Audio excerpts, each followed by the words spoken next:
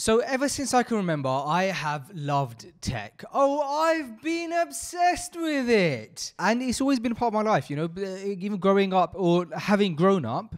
Now that I am a grown up, people have different, I don't know what you want to call it, weaknesses or desires, or let's put a positive term on it, treats that they like to spend on them, that they like to buy for themselves. And for some people, that's cars.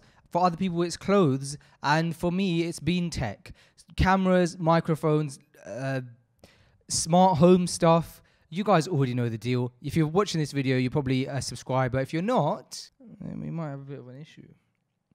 I'm actually going to keep my glasses off because the reflection. So I say all of this to say, having been someone who loves tech, I've always been really interested, or I suppose like since I started kind of becoming more passionate about Islam, I've really wanted to figure out a way. Well, two things really. One, I've wanted to see how technology can enhance the lives of Muslims.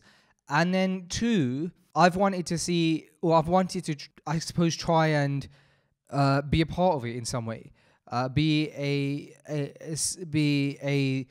part of moving that needle, a needle mover, and that's been tough. And like, so, you know, with Freshly Grounded, like we wanted to kind of, we were trying to figure out a way we could turn Freshly Grounded into a SaaS business, for example, SaaS being software as a service, and other things. Like we've had other ideas. The point being is that I love tech. I see the advantages and beauty of tech, and I understand the intricacies of tech when it comes to, like anything, Islam, because we have our very core and important set of morals and beliefs, and we have to make sure that we don't step beyond those. And when you bring tech and tech innovation into the mix, you have to be very, very careful. The truth is I'm not a developer, and although I love tech, I'm not a technical lover of tech.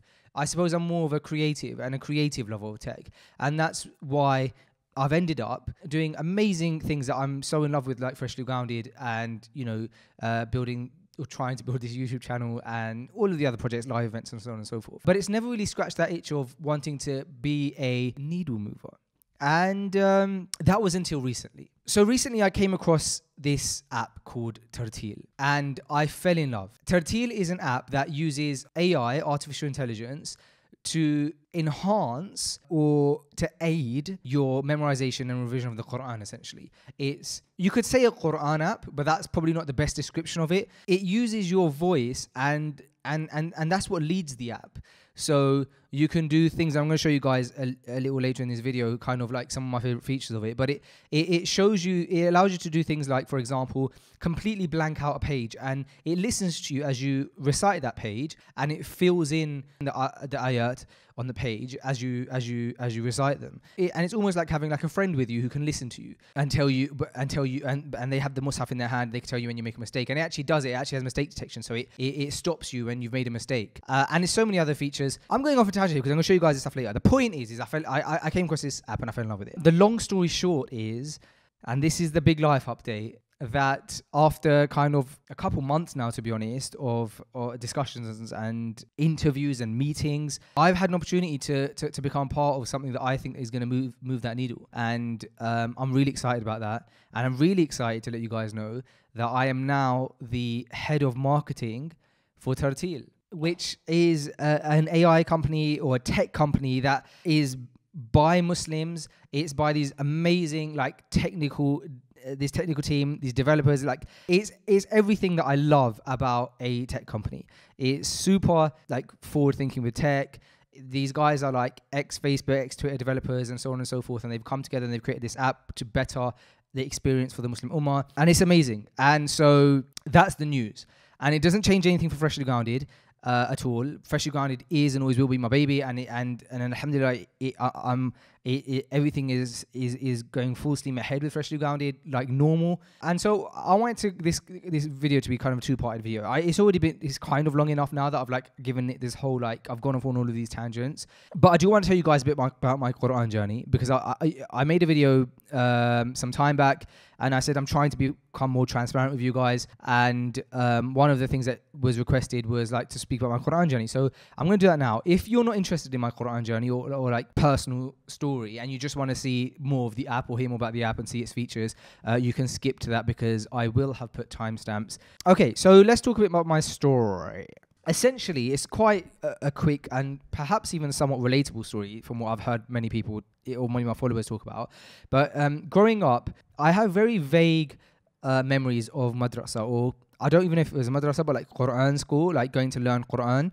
And essentially, my nan, she taught us Qur'an, as in she taught us like Fatiha and like she taught us the Salah when we were kids. And then after that, we as children, we would go to a Qur'an school or class of some sort. I got, again, very vague memories of it, to the point where I can't even remember how much of it is like real memories and how much of it is distorted. But I have this like memory of being in a Qur'an class, and I used to go with Omar, my brother, obviously because we were in the boys class. And let's just say like the disciplinary action back in those days, and we're talking about 20 years ago now, or over 20 years ago, was a lot different to now. And my mum, like any mother probably, wasn't happy with some of those disciplinary practices, and so she pulled us out. After that, there was this kind of like big gap, because again, I want to be conscious of like, I want to protect the honor and the ird of my mum and my brothers and sisters and my parents. So I don't want to go into too much details, but essentially after that, like there was lots of things happening in our childhood that perhaps distracted from a formal continuation of like Qur'an studies. Such as like my parents separating and so on and so forth, and then we kind of, before you know it, you're older, right? And so when I became 20, I fell in love with religion. So I think at the age of 21 or 22, I went to my first ever proper formal education of Qur'an. I went to Badr Academy, and at 22 years old, I was learning Alif Ba Ta. And I at that point, I remember like some like really clear memories, like when I for example, my first ever friend that I made, like who was, I suppose, like on Deen, we would drive past sometimes shops, and I would say to him, I would look at the halal logo and I'd say, I know that says halal because I've like memorized the image, but I can't even make out the letters. The first lesson I want to give to anybody who's starting out in even reading Quran, can't read Quran and so on and so forth, is I was 22 when I started learning Alif Ba Ta, and I was so embarrassed. And what I realized is that there's nothing to be embarrassed about. My class was full of adults, and it felt amazing. Like, I've been putting this thing off because I was so embarrassed, and it felt like finally, like, I used to look at people in the masjid who were just like reading through the Quran. I used to be so jealous. Like, I wish I could just like flow through it. And about 2 years in, so what I used to do is I used to actually read to my Quran teacher, Ustad Yahya. And one time, I remember this day so clearly, maybe like a year or two in, after like we were doing Quran and Arabic studies at that time, I was sick, and as in I was just unwell. And although I'm also sick, Ustad Yahya and Ustad Jamal came to visit me because I was not well. They came to my house. That was lovely. They brought me gifts, and we were just talking. And I said to Ustad Yahya, but I hadn't been well for a while, so I hadn't recited to him. I said, can I just read to you? And at that time, I was like reading for fluency, just so the more I read, the better I can become fluent. I started reading to him, and Ustad Jamal said, Faisal, I think it's time that you start memorizing. And memorizing Quran for me was like, it was just something that I was, in my head, I was never going to do, because I thought, in my thinking was, look, it's not haram, it's not like obligatory for me to memorize the Quran. This was my thinking at the time. So, there's some people who are good at memorizing, and I'm just not one of them, and that's fine. And it was because I got pushed in it, and he said, you're ready to start memorizing, you should start memorizing. And then I said, well, how do I do it? And he said, I think Ustad Yahya will take you on as a student. He kind of forced Ustad Yahya to take me on. And so then that's when my memorization journey began. I started memorizing. I would go to see Ustad Yahya once a week, and that would go on for a few years, pretty much all the way until I came to Dubai. And so that was from like 25 until like 28 or something. The journey has not been easy. Anyone who's memorizing Quran will tell you that you have to put everything into it, and when you don't, you feel really upset at yourself. You want to beat yourself up. Like, when you forget surahs, you feel so ashamed and upset. And that's, since then, it's been an uphill battle. I've not made progress as I would want to be completely transparent. I'm currently on the 26th juz or something. So like starting from the back. So I had initially done 30, 29, 28. I think I'm on 27th maybe, I believe. And so you think, oh, like you memorized 4 juz. And it's like, well, no, I haven't, because you have to constantly revise them. So I couldn't even say I've memorized 4 juz. And that's quite shameful, because you think, well, you see videos of people who have gone away to study Quran, and within 3 months they've memorized the entire Quran. And so I'm definitely on the slower side, but I'm not giving up. And maybe there'll be like I've heard that there's like this, normally after like memorizing 5 juz, there's like this like switch where all of a sudden like you just become better. And it's about self-discipline. It's about getting better at memorizing and stuff like that. And so I'm nowhere near where I want to be. And that's the journey. That's like the beginning to the end. That's where I'm at. I think a lot of people have inquired about my Qur'an journey for a long time, and I've never really spoken about it. Maybe because I've been shy, embarrassed, or I've also not wanted to kind of like talk about myself in that way, or my worship. But that's where we're at. The reason Tartil plays such a big part of it is because now I've moved to Dubai, and the idea is that I'm meant to be restarting my classes with Ustad Yahya, and it's been me I found it tough in many ways to settle in here, and it's taken some time, and so trying to get that routine going again has been tough. I started again kind of by myself by using Tartil, and I'm going to show you guys now some of my favorite features in Tartil. So let me know in the comments below before I show you guys like the Tartil stuff, your guys' experience. It'd be amazing to motivate others. And remember, guys, that it's a journey. And I remember like someone in Freshly Grounded who I interviewed once, he said, practicing the religion in all of its different forms, it's not necessarily about reaching the end. It's about dying on that journey. And so if you have I really, really have the intention of memorizing the Qur'an and becoming a Hafiz, and I want my children to become Hufaz. And I please make dua that I do become a Hafiz. And I will literally die trying. That's my goal. So guys, put in the comments below any motivation that you have for myself and others. And let me show you guys Tartil. Okay, so we're opening up Tartil now. So here's some of my favorite features of Tartil, right? Okay, so this is the reason it's on Surah Al-Isra. We'll start with this actually. So I'll just go to like Fatiha just to start with. But the reason it's on Surah Al-Isra because I was showing my mother-in-law actually how it works. This is like a really cool feature of Tartil, first of all. Let's say, for example, there's an ayah of the Quran that in your head, you're like, where is that ayah from, right? Let's say, for example, you're listening to Freshly Grounded, is the episode of Tim Humble, and he's like, oh, Allah says in the Quran, and then he recites an ayah.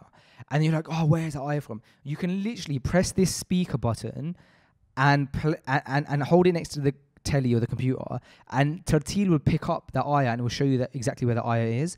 So I'll give you an example. So there's another example, is like, for example, there's some prominent surahs in the Quran. For me, one of them is when Allah says, أعوذ بالله من الشيطان الرجيم وننزل من القرآن ما هو شفاء, and the ayah continues, right? So I remember before like trying to find that ayah. So let's do that, right? So وَنُنَزِّلُ مِنَ الْقُرْآنِ مَا هُوَ شِفَاء. And there you go. Alhamdulillah. So it says Surah Al-Isra. So then it shows you where it is. So وَنُنَزِّلُ مِنَ الْقُرْآنِ مَا هُوَ شِفَاء وَرَحْمَةٌ لِلْمُؤْمِنِينَ وَلَا يَزِيدُ الظَّالِمِينَ إِلَّا خَسَارًا. So we can actually like see the translation. Let's see the translation of the ayah. Let's listen to it first of all. Oh, by the way, it's great for memorization in this sense as well. You can literally loop how many times you hear something. So sometimes you like listening, when you're memorizing, you like to listen to like one page over and over and over again. And you can do that here with like these settings that you can see. So that's really cool. But anyway, we're not going to play that right now. We're just going to listen to this ayah. وَنُنَزِّلُ مِنَ الْقُرْآنِ مَا هُوَ شِفَاءٌ